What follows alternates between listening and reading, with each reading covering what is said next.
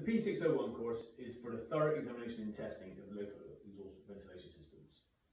The course is managed and owned by the British Occupational Hygiene Society, and it forms part of their suite of courses which covers thorough examination and testing with P601, P602 which is design, P603 which looks at PP requirements, and P604 which looks at commissioning of LED systems. The P601 course is often seen as the introductory course to the suite of modules, and it's widely recognised throughout the LED industry by the HSE in their document HSG 258, which is the industry guidance document for the cost regulations. It's recognised by the LED Industry Forum, which is a group of organisations which look at all things to do with LED and provide a pathway for the LED industry to work towards. And is included on their competency matrix, and is recognised by the Institute of LED Engineers as one of the core qualifications to achieving their competency card accreditation for thorough examination and testing. The course covers a wide range of topics relating to local exhaust ventilation systems.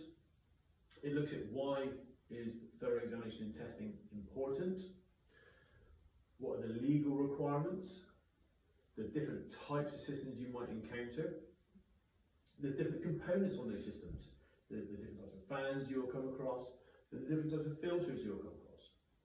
There's some maths and calculations involved in calculating velocities and areas and air volume flow rates, pressure drops, and converting pressures into volume flow rates. And it tells you where you can go and find guidance when you come across systems you're not too sure about, or you see something new. Where can you go and look up more information on those? It will also give you guidance on what to test and where to test. It's a tough course. It's not easy. There's a lot to fit in a relatively short period of time. It's a 4-day course, 3 days of which are lectures, and there's a day of exams at the end of the course.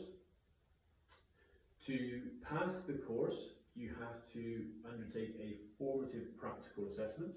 This is where the class tutor will want to see you using the test equipment, taking some readings, and then using those readings and telling us you understand what those readings mean by completing a few tasks and answering a few questions. You will then have 2 exams, one of which is an open book practical based questions exam, and followed by a closed book theory exam. And once you've done those, and hopefully you've passed those, you will then be notified by the BOHS that you can submit 2 reports. Now these 2 reports have to be done out in the field, your own work, where you are going to go and actually test 2 real systems, different systems, and submit those reports to the BOHS for independent assessment. And once you've successfully done that, you send your reports off, they're all okay, they've been checked, you'll get a certificate come through saying congratulations, you passed the P601. Now that's the starting point on your journey for thorough examination and testing of LED systems. It's not the be-all and end-all. It is a very early days introduction course for testing. The Institute of LED Engineers recommend that you should also hold P602, which is a design course, because once you've tested systems, in the unfortunate instance where they might fail or might not provide control, you need to be able to advise clients what they need to do to put it right. So the P602 design course will cover some of that as well. When it comes to reporting your test, it looks at what content is needed in your report to meet the cost regulations requirements. And we discuss how that should be laid out, and we follow the principles laid out by the Institute of LED Engineers in their standard thorough examination and test report document. And what should be laid out, what should be included, how it should be included, and the type of language you need to use. How do you get those messages across to the customer? There are a number of course providers in the UK who can do P601 courses.